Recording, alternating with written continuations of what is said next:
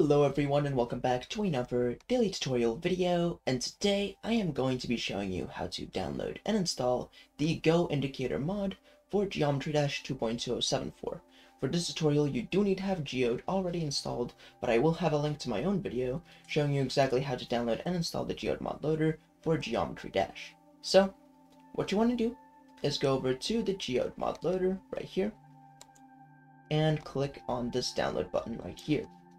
Now you want to go over to the search mods button and you want to type in the name of your mod, which in this case is Go Indicator.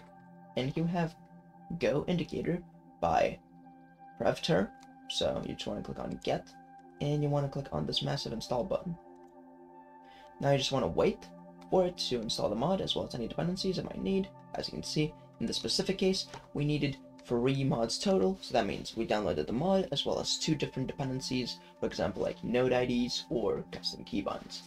So now, just click on Restart Now, and it is going to restart your game. So once you're done with that, you will go over to the Geode mod loader button again, and you can see the editor level ID API and node IDs as well as the Go Indicator itself. So here you can just click on View, and you have a bunch of different things you can look at. You can look at the crediting right here, the license, and here it says, this mod allows you to add custom indicators to your progress bar. You can set percentage, color, and text for each indicator. Settings are stored separately for each level, so you can have different indicators for each one. You can use /n to add new lines in the text.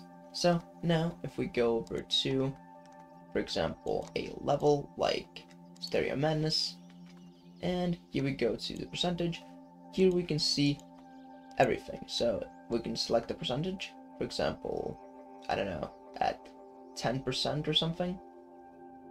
Let me just go ahead and type it in text form, just like that, and click X here.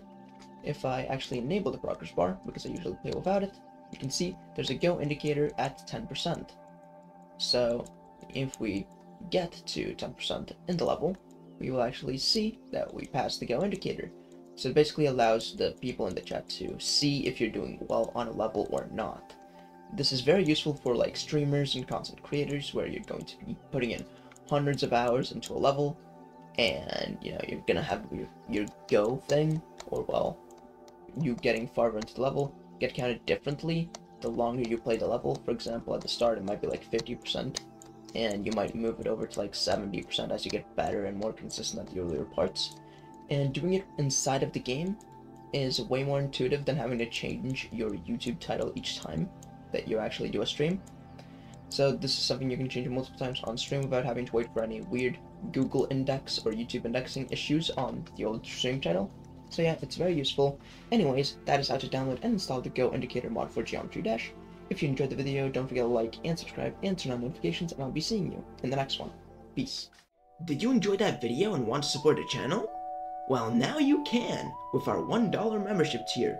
As a channel member, you'll get a shout out in every long form video I make, just like this one.